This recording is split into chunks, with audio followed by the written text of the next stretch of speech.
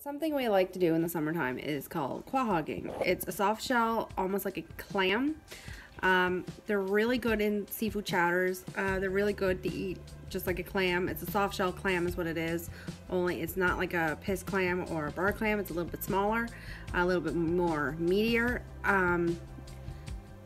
Almost tastes like a cooked oyster. Personally, I love quahogs. Like I said, I make them in seafood chowder. I use it a lot in seafood chowder. Seafood, Alfredo. Anything that I would use clams in, because clams are a little bit scarce these couple of last years, unless you're what's called dredging them, which we don't have a dredger, obviously. We're not a commercial fisher, we're a subsistence fisher. So we do a lot of quahogs. So in a night per person, you can pick 100 quahogs per person without a license in PEI for subsistence fishing. So tonight I can get 100 and Brody can get 100, so we'll be at our max 200. We're going down for an hour and see what happens. Where are we going? Quahogging. You like quahogging? Yeah. You're too tired to do anything.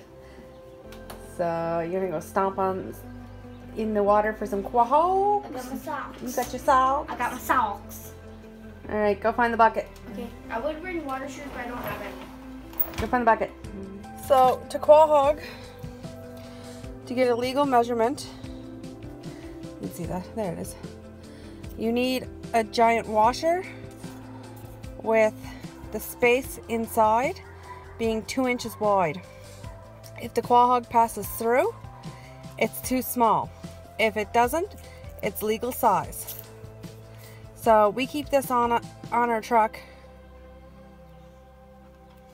and when we go quahogging, this is our measuring tool to know if they're legal or illegal. And it's very important to make sure you're taking legal product, because one, it can get you a large fine, jail time. It's a very serious offense to be getting shorts here in PEI. So you definitely want to be measuring your quahogs every time you go out and not just eyeballing them. Have a washer to be able to measure. We got some quahogs. We got some big ones. These ones are legal size. They don't fit all the way through. So yeah, we got some of those. My socks are all wet. My feet feel weird. Yeah. Got a pretty sunset to go with it too. The horseflies are being annoying. What are you doing? Stomping.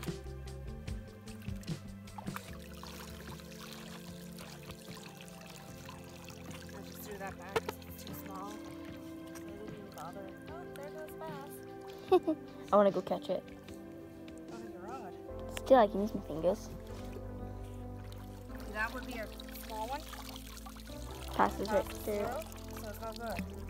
You want ones that go like this. They don't pass through. That's illegal.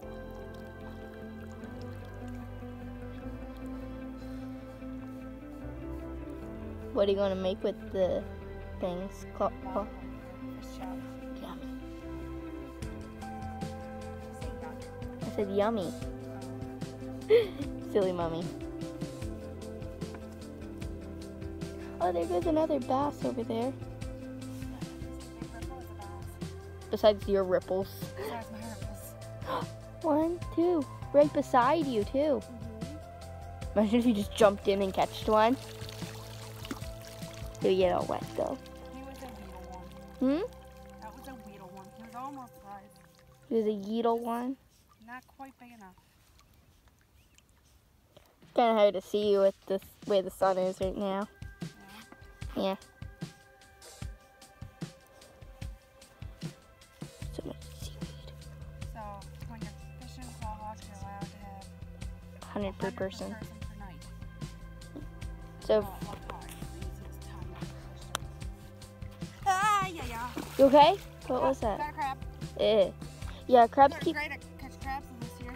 Huh? It ain't quahogging, it's bass fishing and catching crabs. What? Hi. Alright, time to go home. We got some quahogs, not as many as we wanted. Not the legal catch. We are under big time. We may have got 40. But it's worth a shot.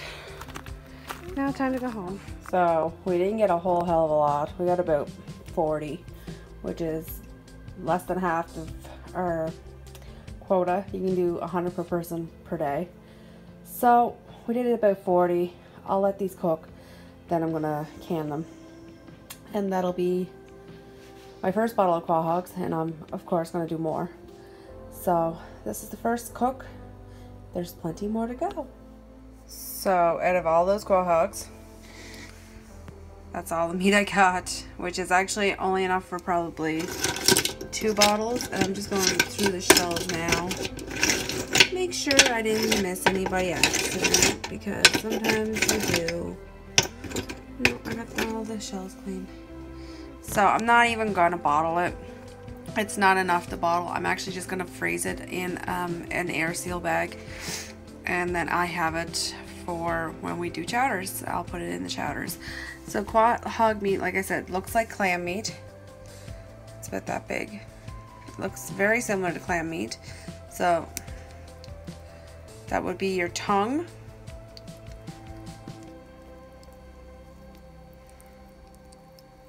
The lips, this is the lips, and that would be the scallop there. There's like 2 scallops. So tongue, lip, scallops. Yeah, sometimes if you feel it, and same with bar clams, you will feel a pearl in them. Clams, all clam species, scallops, can have pearls in them. I used to work for a clam processing plant, and we used to find pearls in piss clams and bar clams all the time. So yeah, that's what you call the tongue right here. Your pearls, or your scallops right here. And this part would be your lip, or the membrane. So yeah, I'm just going to put these in freezer bags and freeze them. Thanks for watching, everybody, and that's picking quahogs. And why we do that, like I said, is for subsistence fishing, because we use the meat throughout the winter for our seafood chowders and seafood alfredos and such. It's a great thing to do. It's a great pastime with your children. Get them out in the water, get them stomping, pick your quahogs. They have to be 2 inches diameter, or 2 inches wide. They can't fish through that circle washer I showed you. If they fit through, then they're too small. If they get halfway through, they're fine. But they just can't fit all the way through. Have a great day, and thanks for watching.